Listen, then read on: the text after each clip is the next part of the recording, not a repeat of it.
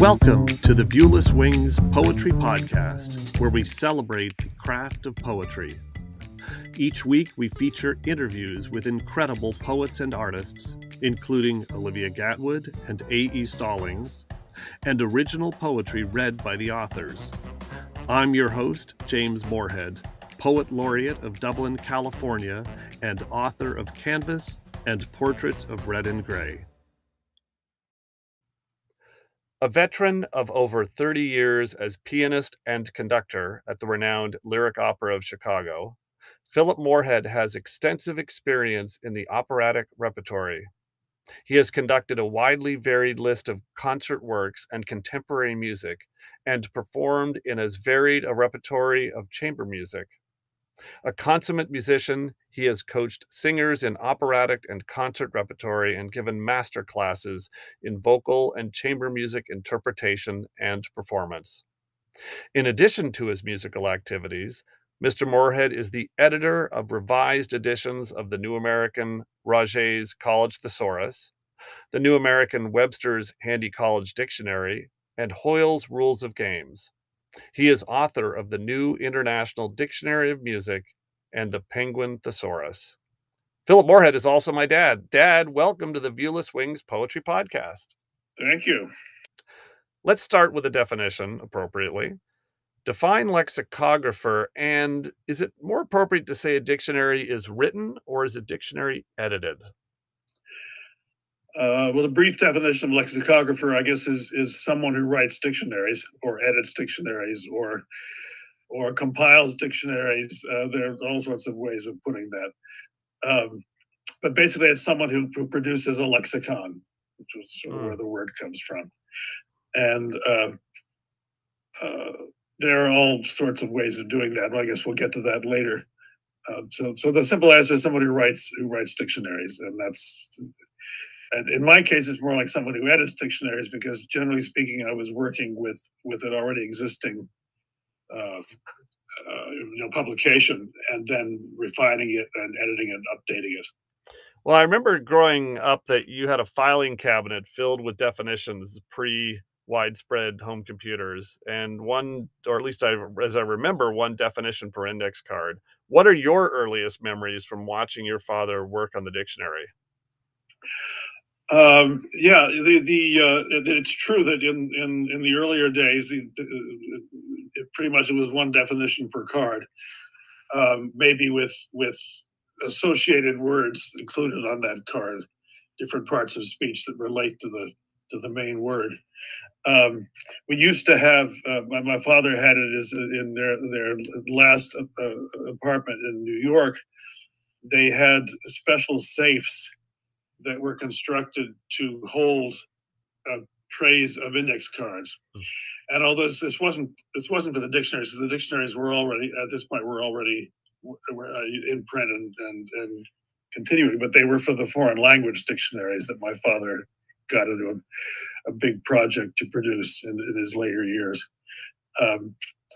And in fact, you were talking about my earliest memories. I didn't really watch my father working on this stuff, but my first job was with him in his office, and I was working for a colleague of his who was a German nobleman named Count Waldemar von Zedwitz, and he was a rich old fellow who loved words. He loved working with words, and particularly with the origins of words, or what we call etymologies. And my first job, which was very instructive, was to take an index card which had on it the etymology, or the word, the origin of a particular word, and to copy the corrections that were on that card to another card, which was identical to the first one, except without the corrections. And I discovered that it's even in doing something as incredibly simple as that, you can make innumerable mistakes. And they would go over my transferring of these editings from one card to another and point out the usually a dozen or more ways in which I had screwed it up in the process of doing this, what would seem like an absolutely effortless and errorless task. It was very instructive, the first job. So that was the first thing I really did that was connected with the dictionary editing. And that was for a large multi-volume dictionary, which my father was in the process of trying to produce, which actually never got produced. It was a contract for Simon and Schuster, and it never happened. But they worked for years on these etymologies, and it was quite instructive. Well, that kind of leads into the next question, which is that creating a dictionary requires an extraordinary attention to detail. Did your love of words come out of working on dictionaries, or did you acquire a love of words from being immersed in so many definitions?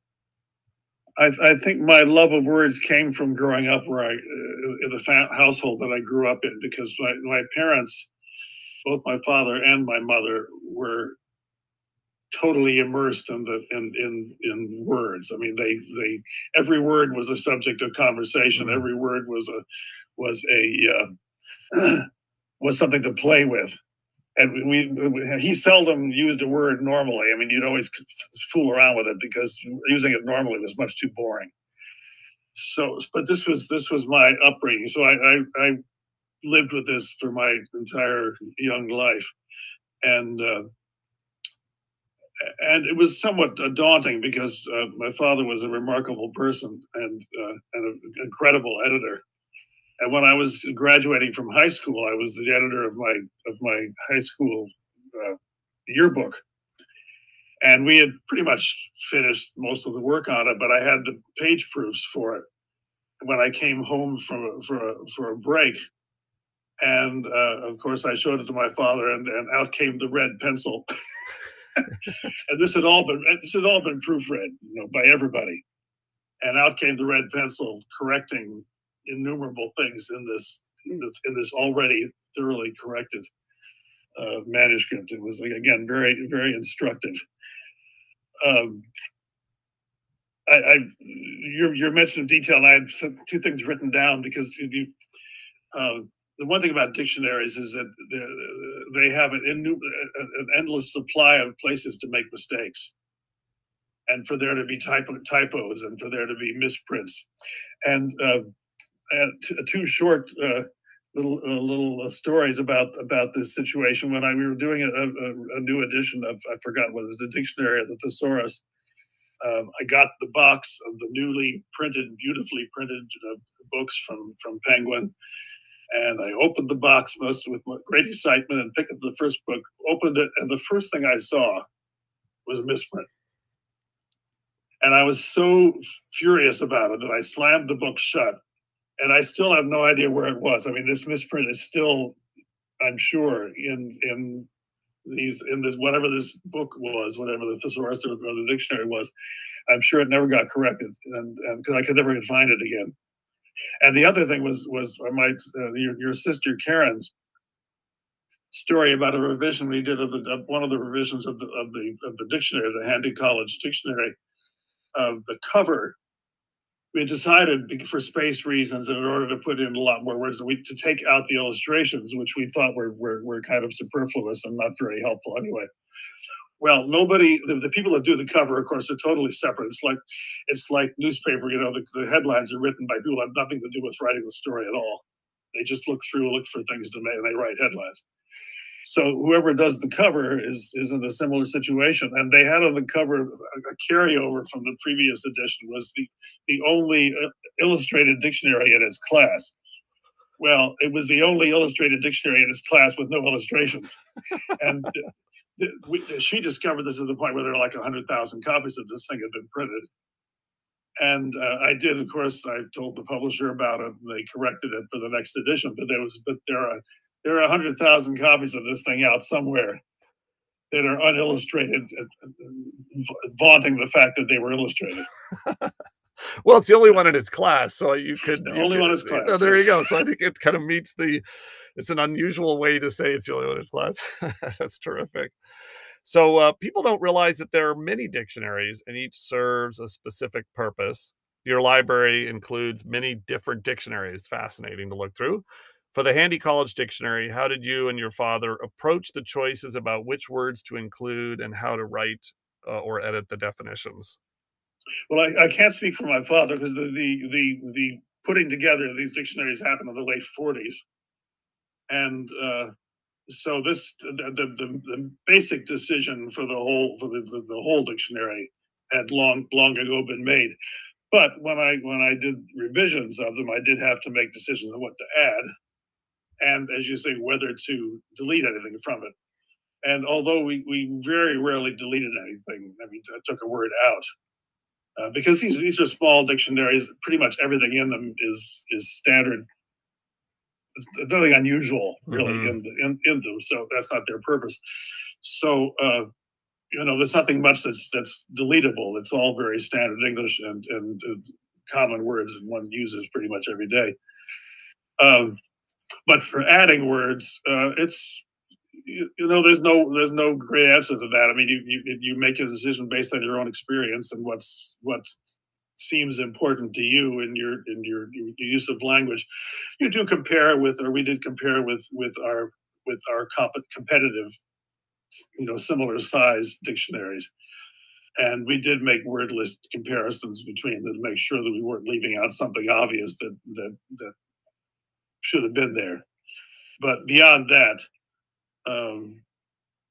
pretty much it's your own feelings about the language and what you think is important, and so it's going to be different for each different dictionary because the editors have different backgrounds and different tastes.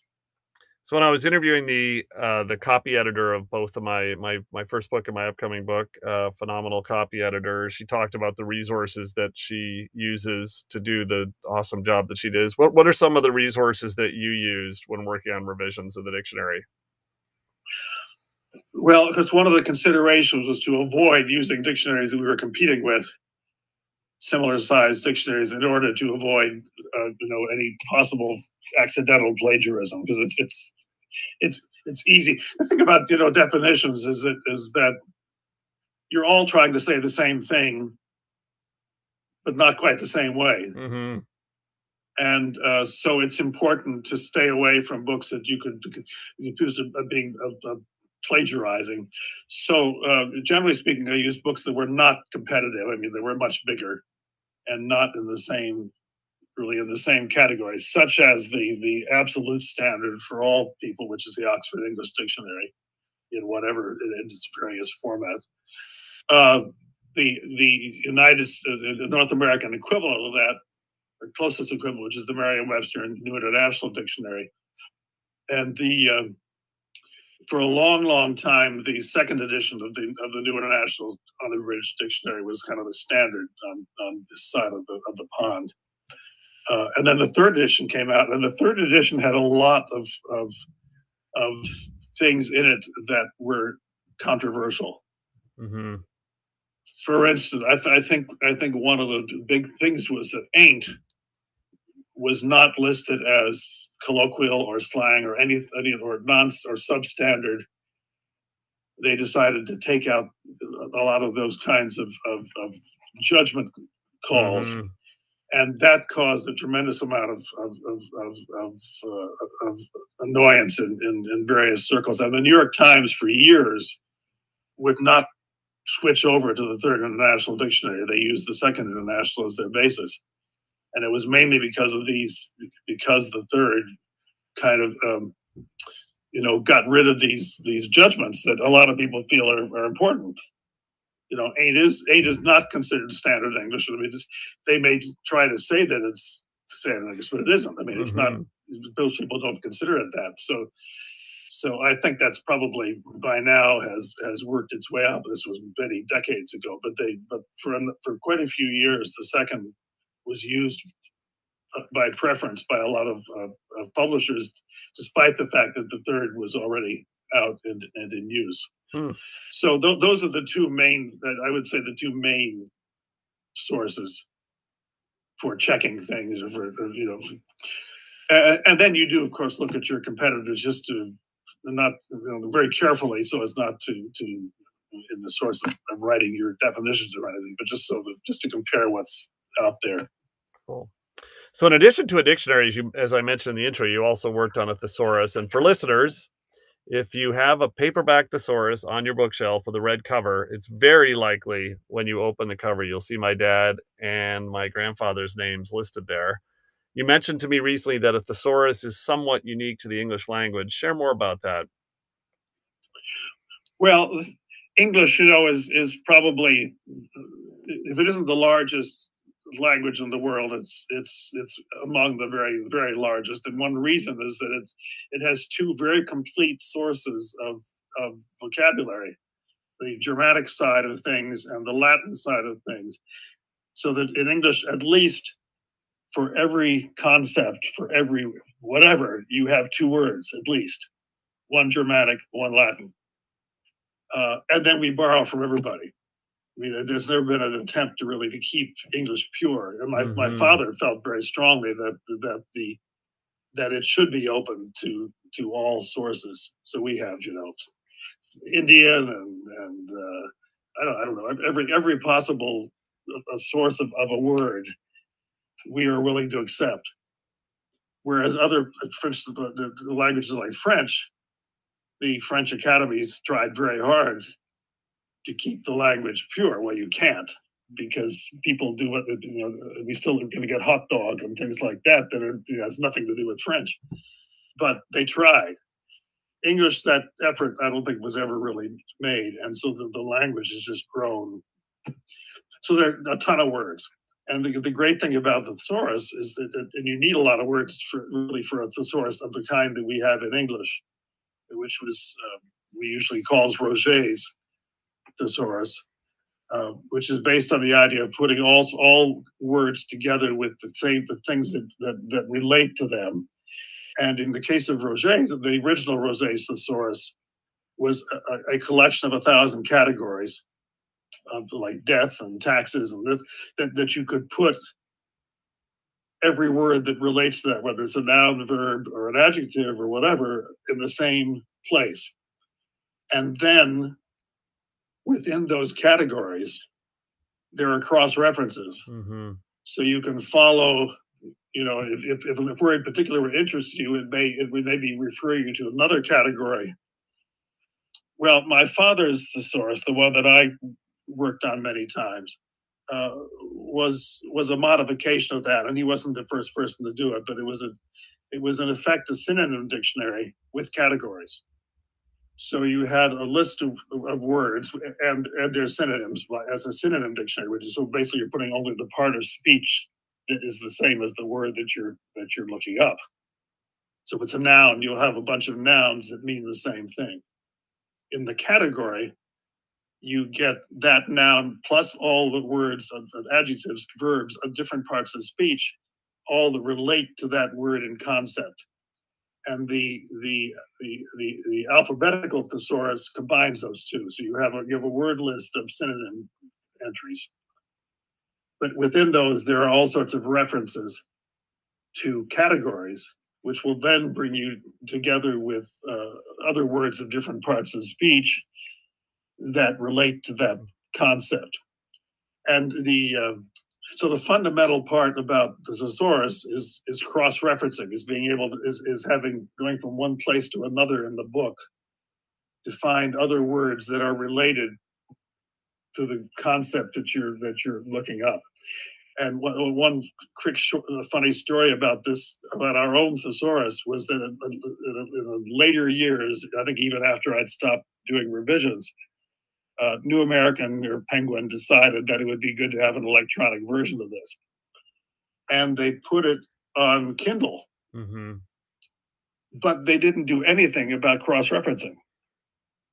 So you have a book that you're supposed to kind of read like a novel, but that's not what a thesaurus is. And the only reason I found out about this is because they got a letter from a reader who said, I just bought your online thesaurus at Kindle. I said, what do I do now? Because there's no way to go from there's no provision made for going from one place to another, which is the fundamental. That's the whole point. Essential characteristic of the thesaurus. Yeah. So I had to write back to her and say, I'm sorry, I had nothing to do with this, and I apologize. I will do what I can with the publisher to see if we can do something about this. I'm sure they haven't, so it's probably still that way. But the thesaurus is a wonderful thing. In most languages, you get synonym dictionaries. And in some cases, you get something more like a thesaurus where you get, again, a combination of parts of speech under related concepts. But the Roget's version, the category version, is, I think, the most thorough in the world in any language. So what are some of the things you talked a little about language evolving and the judgment calls you need to make? What are and that, you didn't really remove words because of the nature of the dictionary, but then what are some of the changes in the language? I think with computer technology has introduced a whole bunch of things in the lexicon, either existing words with different meanings or even brand new words. Where do you think, in your judgment, that a word goes from being colloquial to becoming just part of the language more in a more bedrocky sense, to the extent any word is bedrocky? It's a judgment call. I mean, whoever is putting together the book, it's a judgment call. Now, the big organizations like Merriam-Webster or Oxford, they have whole departments to deal with this question. Mm-hmm. And they are questioned a lot by people outside about that, and so they really have to justify their decisions on, again, how you label the word, or whether it's included, and whether, all these questions of at what point does a word become part of the accepted canon of the vocabulary.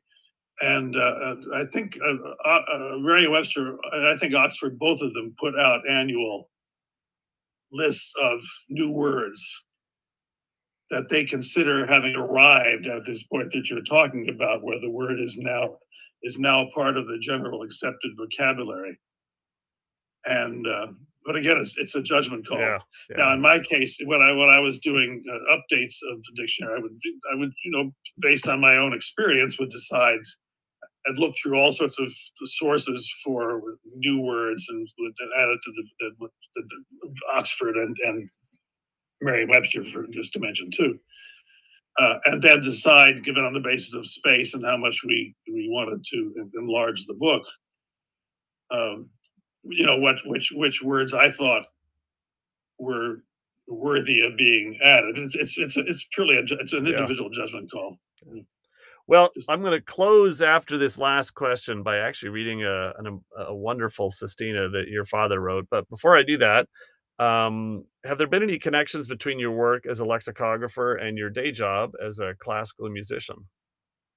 Well, because my work as a classical musician, largely, at least my real professional paid work as a classical musician, largely was dealing with vocal music, either opera or song literature. And of course, in those fields, a sense of language is critical. For my money, the most important thing about in an opera or in a song or anything is the words. First of all, that's what it's all based on. Now, the music is that's not putting down what the music is, but if the words weren't there, it wouldn't mean anything. So my language background is very important, and is a day-to-day thing, in my work up at Lyric Opera and so on. It was a daily use to me. So very important. A short answer, very important. Cool. Well, thanks very much, Dad. And after a short break, we're going to come back and hear a wonderful sestina that your father wrote, since we are a poetry podcast after all, and words are at the core. So thanks very much for sharing your insights.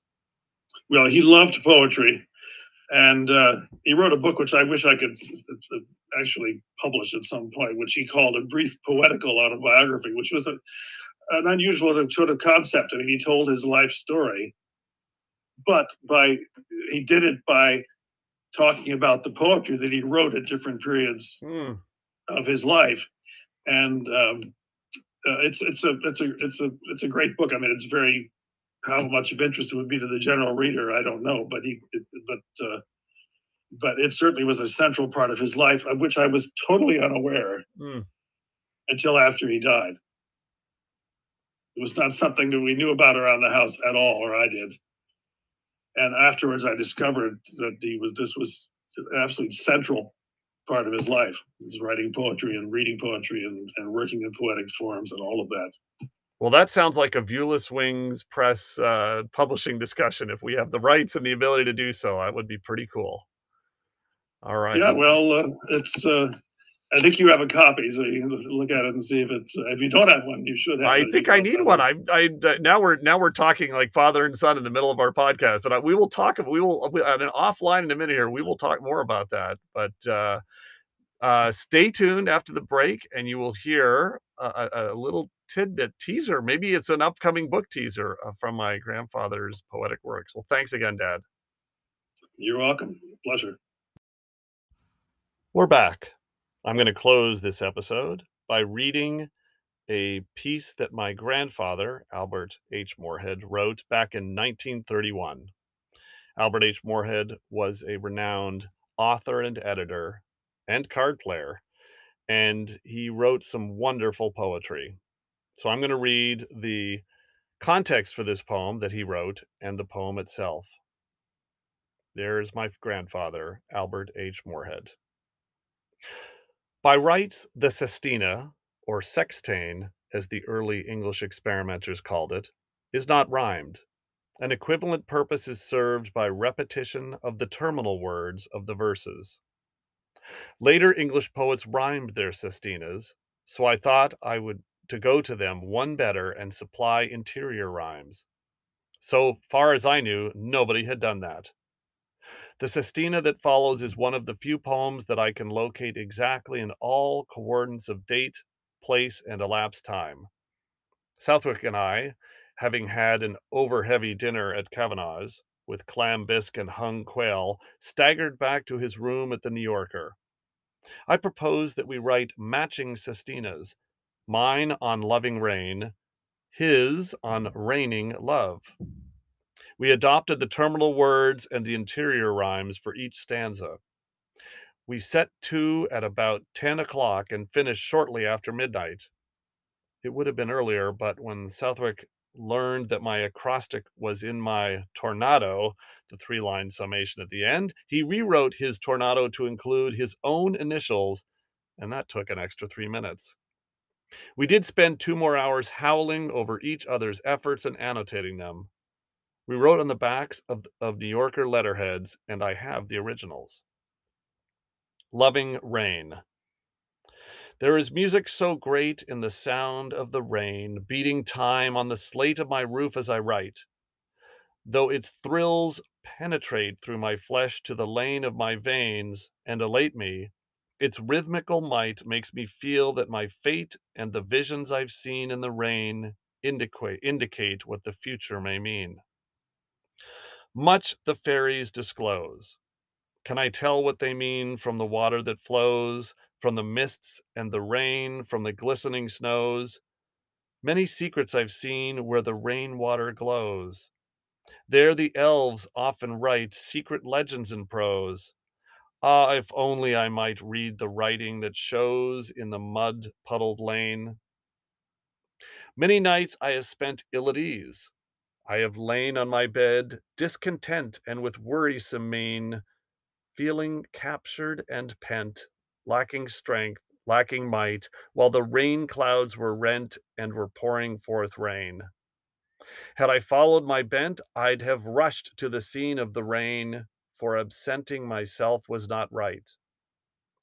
And when skies are soft and blue, and the stars hold their right, shining bright through and through in the infinite lane of the heavens, though true be the thought that the scene is enchanted, though new and divine be the mien of the moon, where in lieu of the sun she may reign, all I think of is dew, though there be but a mite. Potent oracle, tell me one thing if you might. Is there water in hell? If there's not, is it right to deprive men as well of the glorious rain? Even damned folk who fell from God's grace and have lain through the years in a cell in his dungeon so mean should be basted. I yell for this merciful scene. Ah, the rain's gentle tone seems to die, and I've seen nothing yet. I must own, though I've studied with might for a sign on a stone of the hail that might mean something mystic. I groan as I sit here and write, for I'm left all alone, and gaze down the lane still in ignorance. Flown is my dream with the rain, and my hopes like the rain can no longer be seen. Have they passed down the lane as a rivulet might? Melancholy, I write, and with tempest-racked mien.